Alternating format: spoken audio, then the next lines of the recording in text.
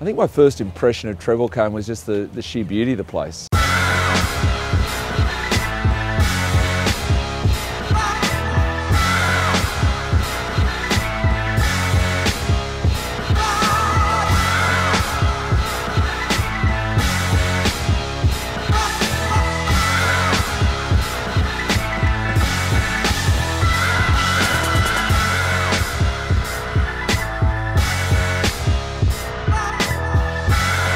Top of the world!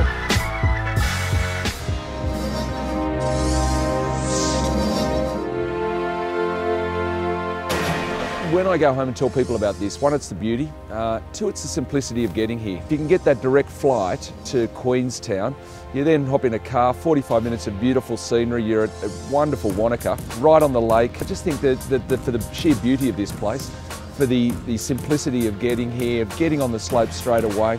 The accommodation is all pristine. I mean, the place we're staying at, we've never stayed in a better place. I think you looked after us and spoiled us with the apartment, but we've been driving around as you come here to Treble Cone. You know, it's not as big, it's not as complex. You can park your car next to the rental place, get your rentals, you're straight onto the lift. Literally parked 15 minutes ago and now we're going to be skiing, so it's wonderful. First impression was that it was a really big mountain, which is fantastic because, I mean, there's lots of slopes to ski on. It's a really wide mountain with 2 chairlifts, and even going up the other side, you can go all the way down and come down this one, so it's a really long ski. I think, again, I've never really skied spring, and just to see the quality of the snow, a foot of cover still, and the fact that it was just so skiable. You know, you've got the 2 lifts, the 6-seater and the 4-seater, and you're sort of thinking, well, you'll be a bit restricted in relation to how many runs you've got, but the variety was just spectacular. Josh is having today his 3rd day of boarding, so he had just 1 day of boarding back home. And the mountain here, in the main basin, just caters beautifully for that. And then if you want to get a little bit more challenging, you duck across and it's very easy. There's no hard work to get across there to the Saddle Basin. And my older daughter, who's now 20, I mean, she loves a bit of speed. For someone who likes to go quickly, it's also perfect. We had no idea what a hidden treasure this was. It was great, it was challenging. There's right from just this place with the magic carpet behind us for the beginners to setting off and you know, varying degrees of complexity to getting over there and really taking on a bit of challenge. And I suppose also, I've never ever skied where you don't have to wait for a lift. It was wonderful. My first impression was just absolutely stunningly beautiful. I was just amazed at the natural scenery, just how gorgeous it was, and then arriving here and wandering through the town, I said to Nick, I said it's such a pretty little town. It's got everything and it's so clean, it looks so new. Everything just looked fresh and fantastic.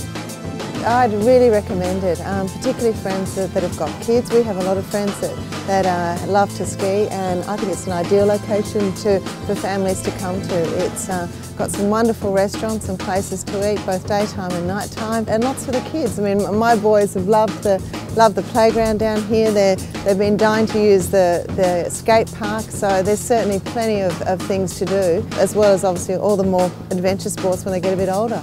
Just having 3 nights, I mean, we just packed a hell of a lot in, you know, 2.5 days of great skiing. The jet boating, you know, which we've all done before, but just beautiful scenery, and to get the, you know, a bit of the background to the land and to the mountains and to the glaciers and how the whole landscape was carved out was great.